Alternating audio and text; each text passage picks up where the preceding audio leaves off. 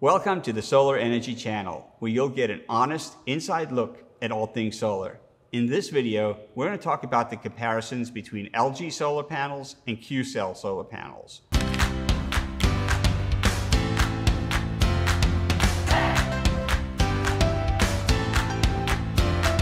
I'm Warren. And I'm Larry. And don't forget to like and subscribe so that you'll receive notifications for future videos just like this. So Larry, why don't you break it down for us? What are the basic differences between these two panels?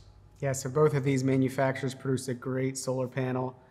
We've installed a lot of both of their products. We're very comfortable with it. High quality. We worked with their service teams.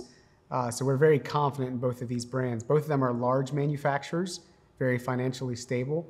I would say probably the main difference is LG tends to have a little bit higher efficiency than Q-cells, but then also significantly higher cost. Sure. So if space is an issue and you're really looking for the efficiency, you'd lean more towards the LG.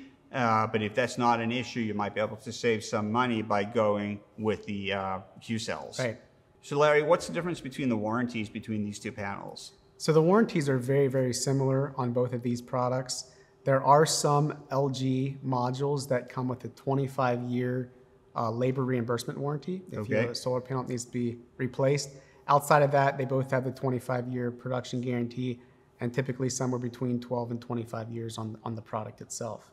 Great. So in summary, they're both great panels. The LGs are slightly more efficient, so if space is a concern for you, you might want to pay a little extra for that. If not, you might save a little extra going with the Q-cells.